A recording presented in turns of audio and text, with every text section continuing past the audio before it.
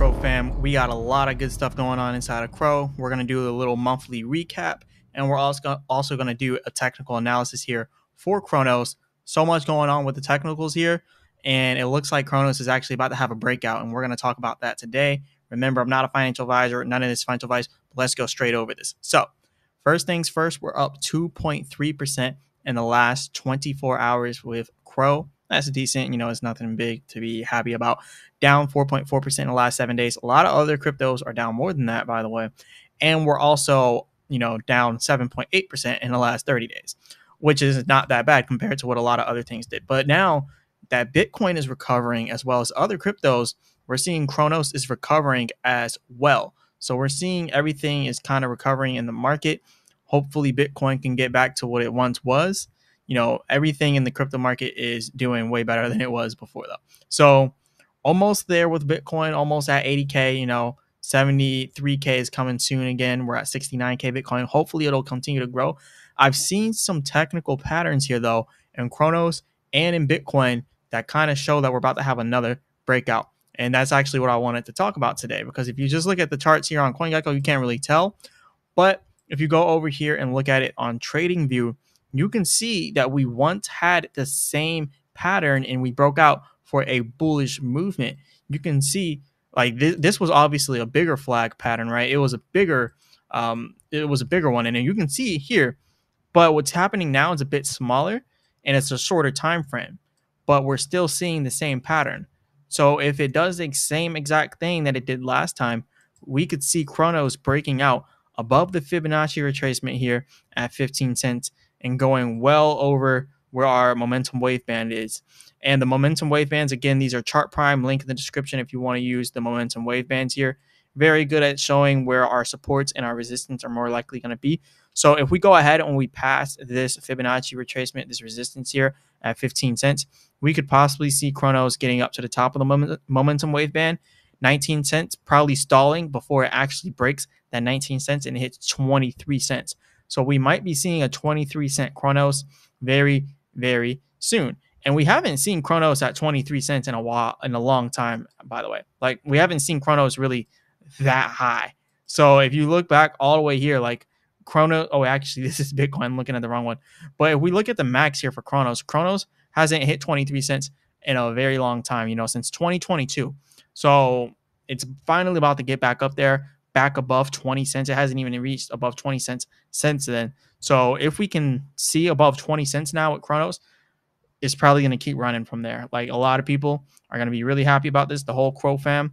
I do want to mention, after we break the Fibonacci retracement, if we can break out of this pattern here, if we can break out and become bullish here, little to no resistance all the way up to 23 cents. Obviously, there will be some resistance at 20 cents, but once we pass that, we're going to be going straight up to 23 cents. And then after that, we have to worry about going from 23 cents all the way up to 28 cents, right?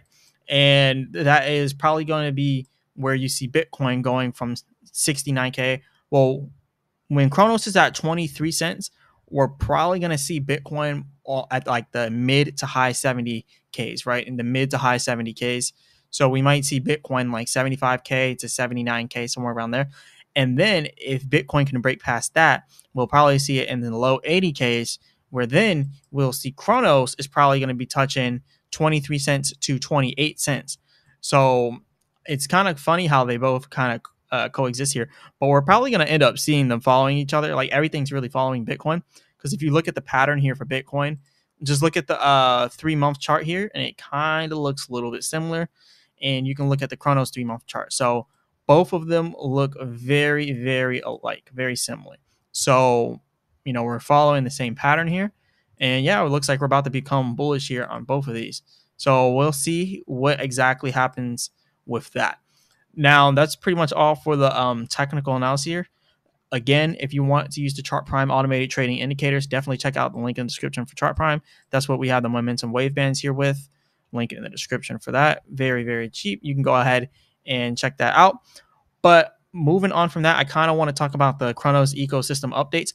One of the newest updates that we have for the CRONOS ecosystem is this. So CRONOS presents Meme Arcade. So this is pretty much a foolproof way, if you want to say, to create a token on CRONOS. And it's pretty cool because all you have to do is no code. You have to do no code. You just add some liquidity.